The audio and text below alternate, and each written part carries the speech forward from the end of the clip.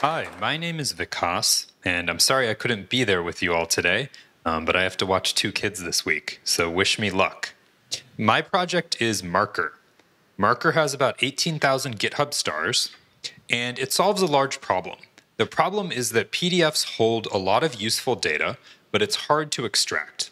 So Marker is used for pulling data out of PDFs and converting it to Markdown and other formats for things like pre-training, RAG, and general data extraction pipelines. And it's used by a lot of AI research orgs. It's also used by a big percentage of AI startups. The architecture is roughly that it takes the text out of a PDF and it then uses a layout model to identify the blocks, build the document structure. It uses a lot of other models to process those blocks and then outputs.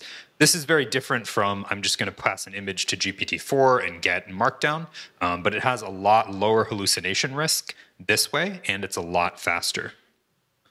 So I had to train a lot of models to power this pipeline. Those models include an OCR model, a layout model, table recognition, equation detection. So these are all the repos that also power Marker. The Mozilla Accelerator ran from September to November, and during that time I did quite a few things, which I'm going to quickly recap. So the first was training a new state-of-the-art table recognition model. Frontier LLMs often hallucinate tables, and this new table model has a much lower hallucination risk. It's also a lot faster, and it's more accurate than the current or previous state-of-the-art open source, which was Table Transformer from Microsoft. This is an output example. You can see the table on the left and the converted Markdown on the right.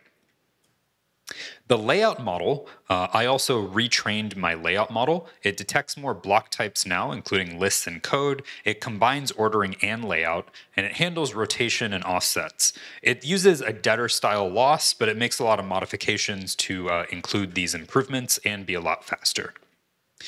So as you can see, the detected layout is on the left.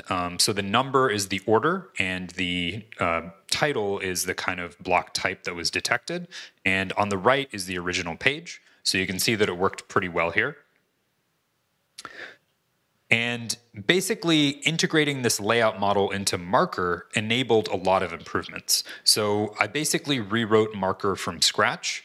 It's now twice as fast. It has a modular architecture for easy extensibility, and the output quality is much, much higher. It doesn't fully show up in this benchmark chart, but just kind of looking at the accuracy, it's so much better. And you can see the huge conversion time improvement as well. And this was actually just launched last week. It's called Marker version 1, and it's still a few bugs to fix, but it's looking really, really great so far. And here's an output example. You can see that a lot of the blocks were correctly detected, the equations were correctly converted, the figures were extracted. This is basically the Markdown re-rendered and then converted into an image. And the final thing I did in the last few months was built a hosted API. So this is at datalab.to. It takes about 15 seconds to convert a 250-page PDF, which as far as I'm aware is the fastest out there for good quality.